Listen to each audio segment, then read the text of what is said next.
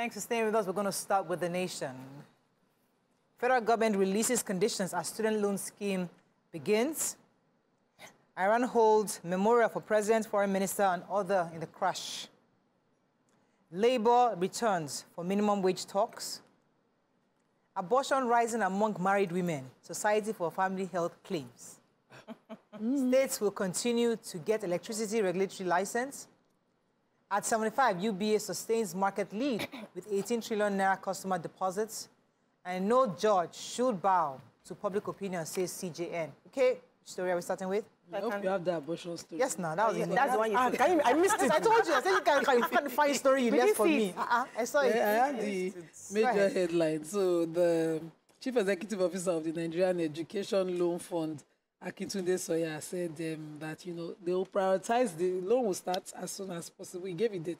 He said, but they will prioritize the students in the federal government-owned tertiary institutions. So all the federal universities and higher institutions will be the first beneficiaries.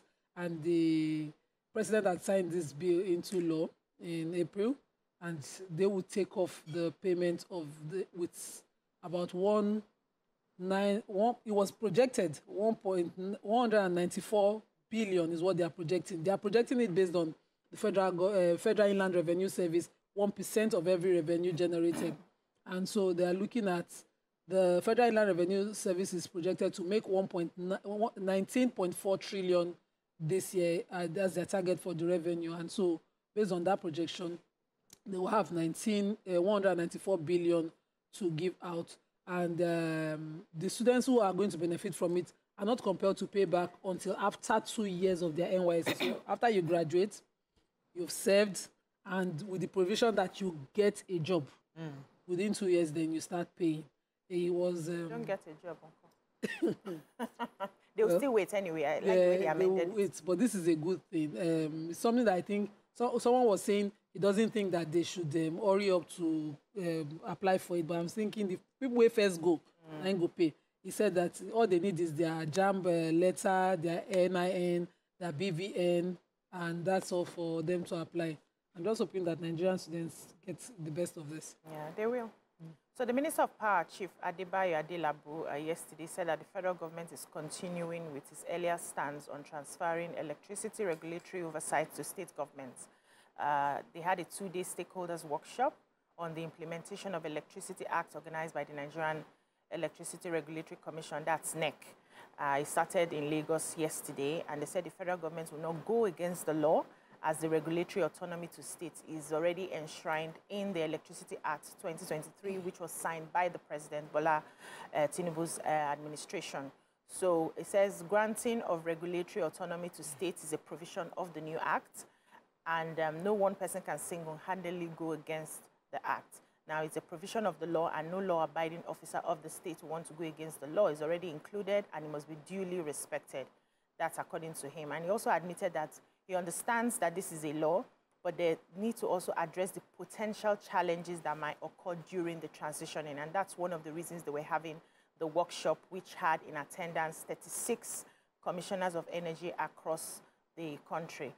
This was also a reversal of his earlier statements, you know, that he announced last week that there was a plan to halt the transfer of autonomy, electricity autonomy to the state. So he's saying that nobody has any powers to do that. It's already enshrined in the law, and they will follow up with it.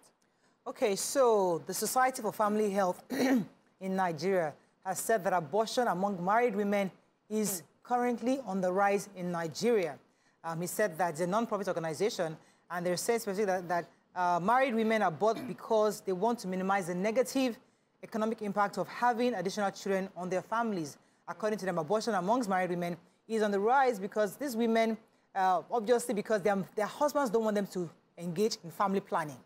Now, because they don't want family planning, they get pregnant. And because they all don't know their husband will not be able to take care of the children, they choose to abort without the knowledge of the husband. So it's been on the rise, especially in Niger State. He was giving this report in Niger State and saying this based on the research. So did not capture the one that the husband is compelling the abortion. Yeah, and they didn't capture that one. This is just, it's possible that the men, some of the husbands... Yes, I have only 3 children. Yeah, you cannot have another one. You cannot have another one, but we sleep together. Oh, yeah, use contraceptive. You'll say, no, the pregnancy is your own. So go and do something about it. So the women love their families, love their husbands. They don't want the situation whereby the purchasing power of the family declines because of this new child.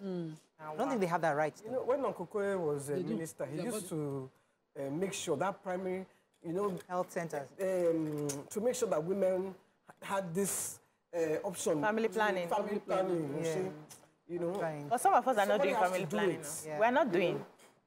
It doesn't work for some people. Because they don't know about family planning. Some of them do, some of them choose not to. Yeah. A lot of them don't. This report is saying that the families, the husband don't want it because people it's free. Yeah. They are aware. The husband said, I don't want family planning because only God affects can some determine people. how many children we should have. Because we are married, they will, even at the centers, they'll be asking you, is your husband consenting to this? Whereas it's a woman's right over her body. Yes, to choose. To protect herself. Okay, another story. So, yeah, the organized labor walked out on a Zoom meeting. They stormed out of a Zoom meeting. You know, so I just log out. I just tried to imagine. How did they storm out of a Zoom meeting? Maybe they locked out. Because of the union, they described in bad faith the government's 48,000 proposition. No, but that's ridiculous. Said because they are proposing 615, so they stormed out of the meeting, and then they have issued ultimatums. They have told their states people to issue ultimatums to Anambra, Ebonyi, Kogi, and Zamfara because they haven't even implemented the 30,000 minimum wage. So those ones are at it. Then they also talked about the high electric tariff. Yes. Yeah. Okay. So hopefully they didn't even meet them halfway. They didn't even say 300 and something. They say 48,000. They can't afford it now. Punch. Yes, for now. The punch. Do you know how? The only way they can afford it is if they sack half of the workforce. And the same labor to come out and say you don't sack.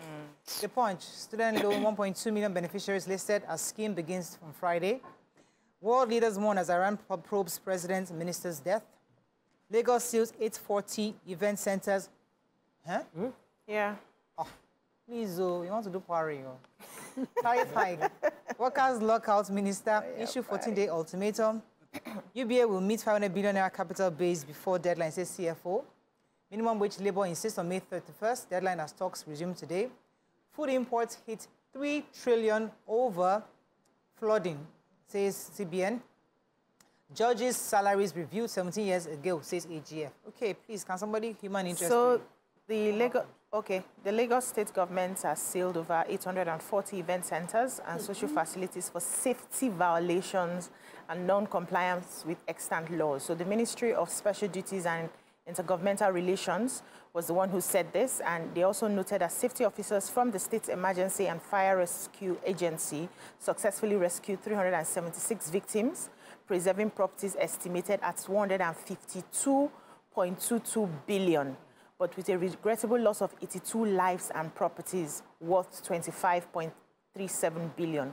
So the ministry had said that the decision to seal the event centers was to mitigate risk and protect the lives and property of the government and the citizens as well. Speaking during a ministerial press briefing at the Bagoda Kauto Press Center on Monday, the Commissioner Gbenga Onyerinde was the one who highlighted the achievements of the ministry in the last year. He said that the Lagos State Safety Commission carried out enforcement action at 840 facilities, including event centers, clubs, lounges, and hotels, and construction sites for safety infractions in the interest of the public. I think the sealed facility also included the Lekki Conservation Center and Quilox, that's the Quilox Club, among others. He said about 7,819 facilities were inspected to ensure safety, with some 5,220 issued with fire safety compliance certificates. At the end of the day, some of these places that are sealed were those who were not able to meet up with safety standards. He said some customers will call in and complain that they went to some places, especially the one for the Lekki Conservation Center, where the canopy had had some issues and people, you know, that place is really risky as they've reopened that one now. So they were just giving examples why they had to seal some of these places. So it's not that they've sealed them, it's just that they've sealed over the past year. Yeah, some are ready. And some have been open because they've complied. I understand. And during my mom's funeral, that same agency came to inspect to be sure that we're not over the numbers. In fact, they actually checked. I was shocked. They were there to be sure because they warned me. If you pass this number, we're going to shut down the party. Because you had crowd. You know, they had to make sure. Let's go on a short break. When we come back, we continue with our review. Stay with us. We'll be right back. I'm just shocked that they Stay tuned. Your View will be right back.